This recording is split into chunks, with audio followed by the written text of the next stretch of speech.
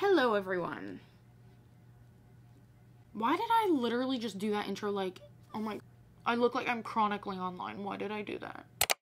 I am sure that you have clicked on this video for one reason and one reason only, and that is because Reckless by Lauren Roberts just came out the other day, and you're going to be reading with me. I actually just finished reading it, so this is future Chloe doing the intro of this video. This is going to be a spoiler-free reading vlog. If you don't want literally anything spoiled, then this video isn't for you, but if you're okay with me talking about some general plot points, you're good.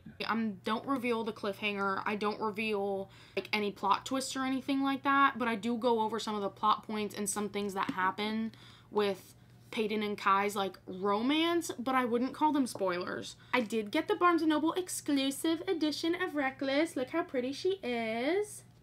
Yes. Without further ado, let's get into reading Reckless by Lauren Roberts. This book will be the death of me. Also, really quick, this is me editing right now. I forgot to add that my book club on Fable, it's completely free. We're reading Reckless this month. And if you want to read Reckless right now, the little book club kind of wrap-up thing goes until August 1st. So you still have plenty of time to read the book, leave your thoughts on different chapters and things like that. But I'm going to put the link for the Fable book club down in the description. I really, really hope you join. It's so fun. So make sure you join.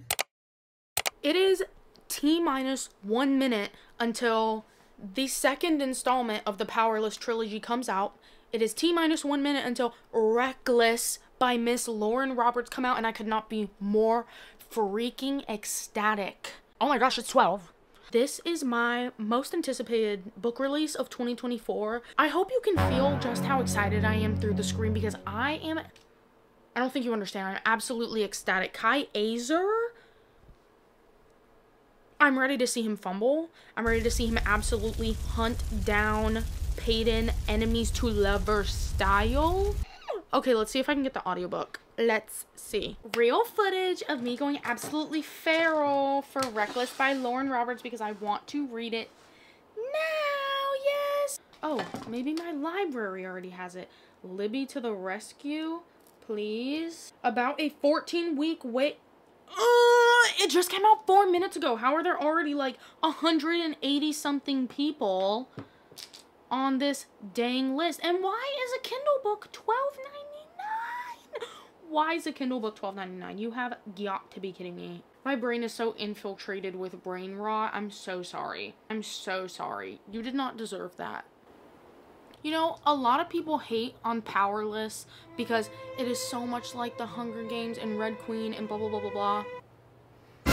Look me in my eyes, I don't care. Look me in my eyes, I don't care. I eat it up. I'm gonna be so real with you.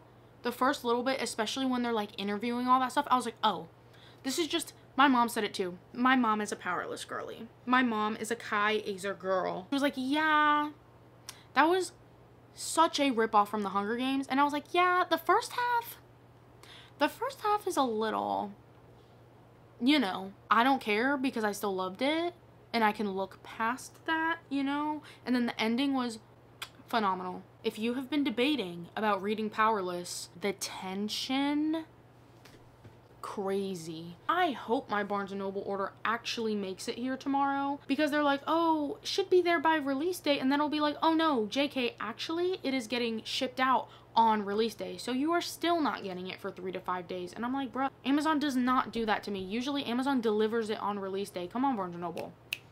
Why does it still say it's processing? Why is it shipped out? Typically arrives in 3 to 6 business days. Okay, well, since my thing is not shipped, I guess I'm disappointed. I will come back when I actually get the book or a copy of the book. Maybe one will open up at the library.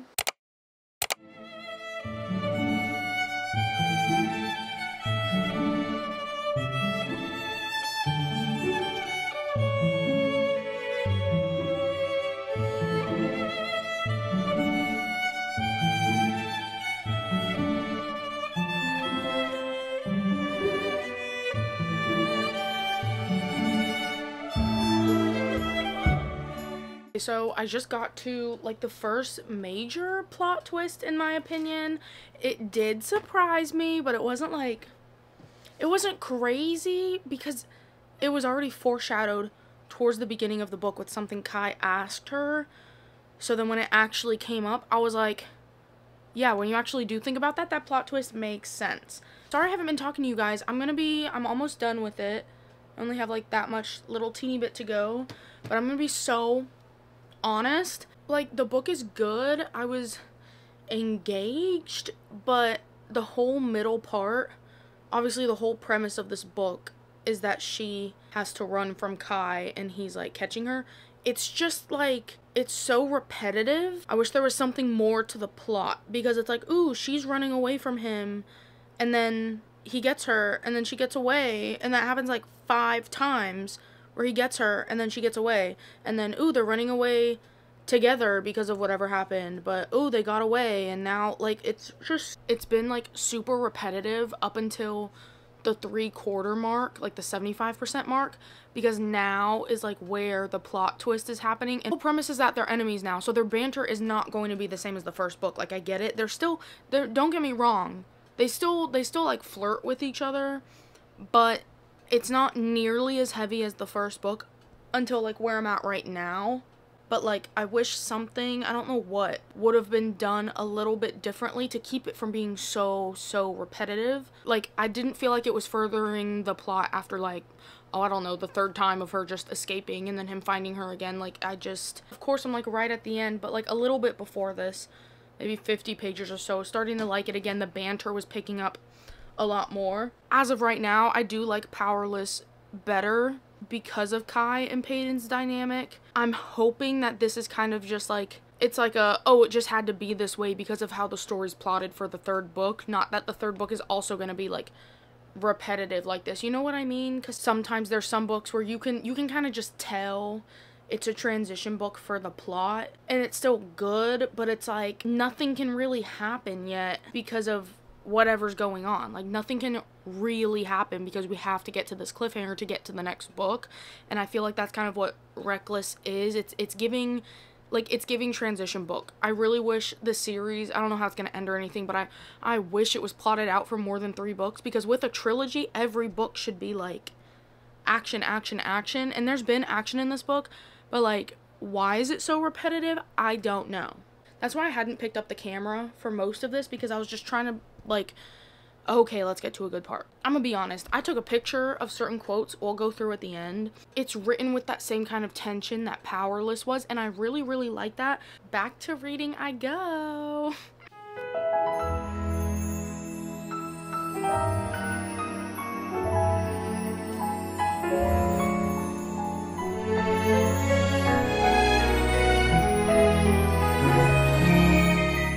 Guys,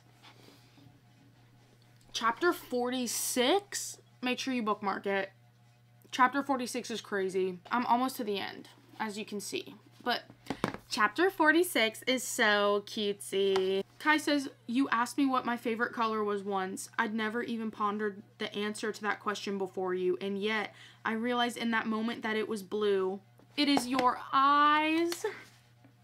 I have a feeling I know what the huge cliffhanger at the end is going to be. I saw someone say it on TikTok, like, even before the book came out. I'm like, oh, okay, yeah, I guess. But, like, reading it, seeing the ones from Kit's point of view, there was a very distinct moment. You're not supposed to know what it is, but it is so blatantly obvious what it is. Maybe it wouldn't be blatantly obvious if I hadn't even read that, like, little theory thing on TikTok. I don't know, but I have a feeling, like, that's what it is, and I'm scared. Because if it is that, then it's like, the foreshadowing was crazy. Of course I saw that coming, you know?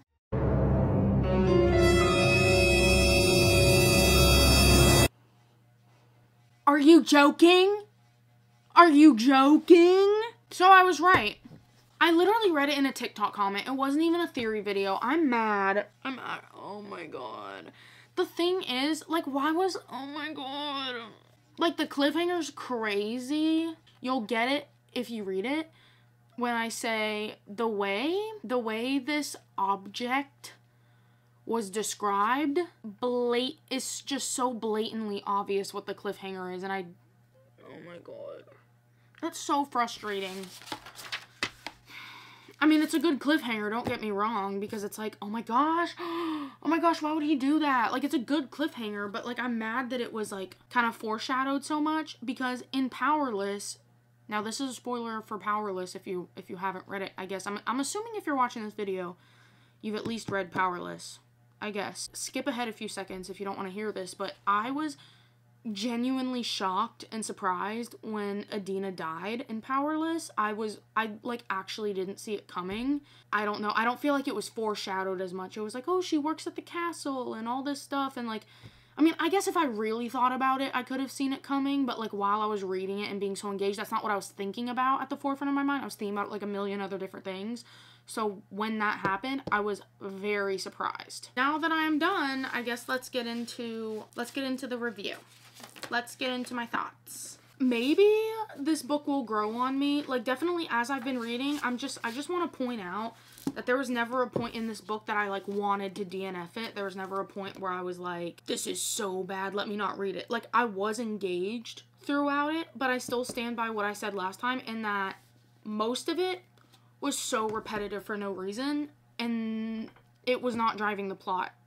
It was just like, okay, they're running away from new people now, yay. But if you read Powerful, obviously Malachi is introduced as Adina's, like, love interest. I feel like there should have been a run-in with Mac from Powerful. There's some theories about how Mac and Kai are twins somehow, I guess. I just saw that on Reddit. Mac knew that Peyton and Adina were friends, obviously. He would know, not know, but, like, it would make sense for him to go up to Peyton and, like, kind of explain things and kind of, like, reminisce with her about Adina. I kind of get why that couldn't happen, because Peyton was just, like, running away the whole time. But at the same time, like, I'm just a little confused about the plot for this book. Once I swear, 85%, that's where the plot was, like, more, okay, now we're getting somewhere. I'm like, why did it take the first 300 pages to actually get to the plot? Because most of the plot is just how she's running away, which we already knew, and how she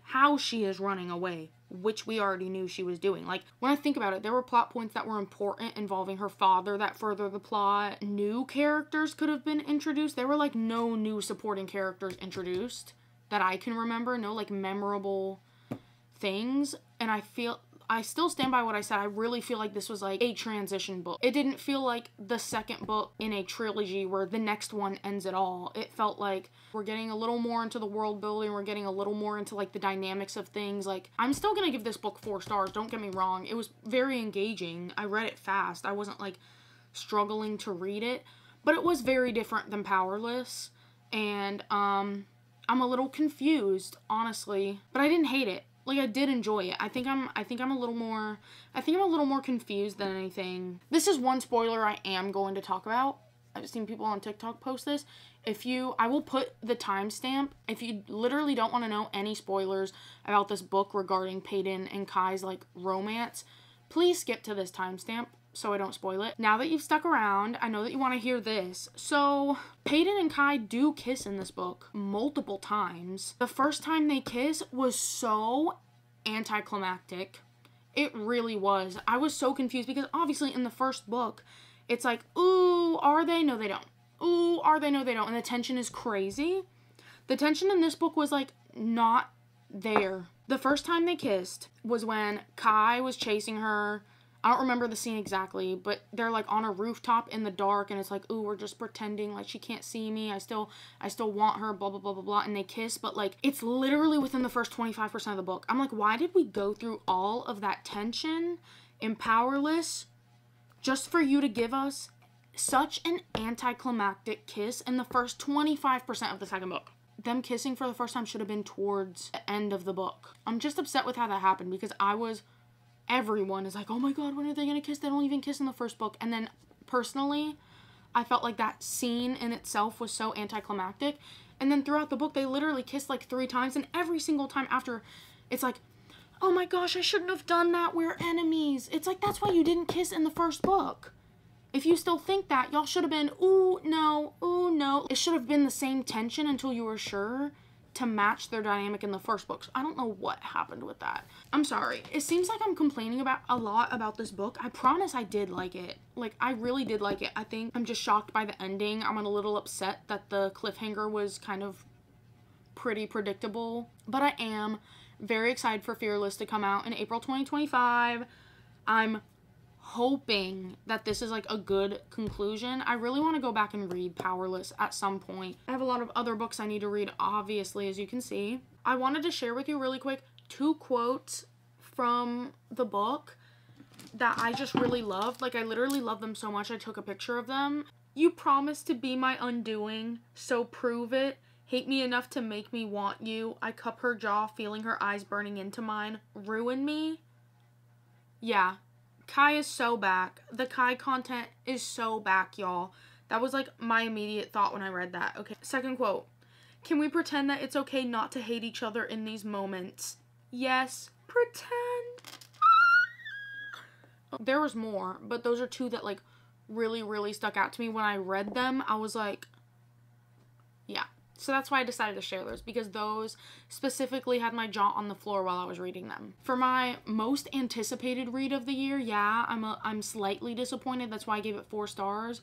But ultimately, I love this world. I love these characters. I love Kai. I'm still giving it 4 stars because it was engaging. There was never a point where I wanted to DNF it, and that says a lot for a book that I kind of have mixed feelings about. Based on that cliffhanger, the 3rd book better be action-packed, because this was action-packed, but not in a way that was effective, if that makes any sense. Thanks for watching this video. I hope you enjoyed it, and once again, I just want to say I really did enjoy this book, and I would recommend people continue the series, but there also were a lot of problems for me personally. I know a lot of people like this book, and I completely get it. Like, the world is epic, and I love it. Like, I clearly love this book and rated it 4 stars for a reason. Make sure you like and subscribe if you like this video, and I will see you in the next one. Bye!